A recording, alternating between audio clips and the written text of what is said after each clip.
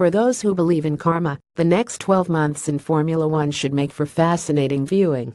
McLaren and Red Bull both face a reckoning in 2018 that could have serious ramifications for their respective futures and their respective reputations as two of Grand Prix racing's powerhouse teams.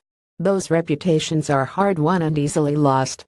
McLaren's has been slowly eroded by almost 5 full seasons of chronic underachievement, while Red Bull has gradually lost the aura of dominance it enjoyed in the latter part of F1's V8 era, before V6 hybrid turbos ruined everything. Now the fates of these two proud and successful entities are intertwined, united by their mutual dissatisfaction with their present engine partners.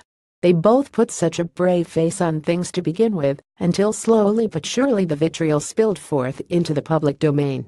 Both said it wouldn't, until frustrated competitive instinct took over,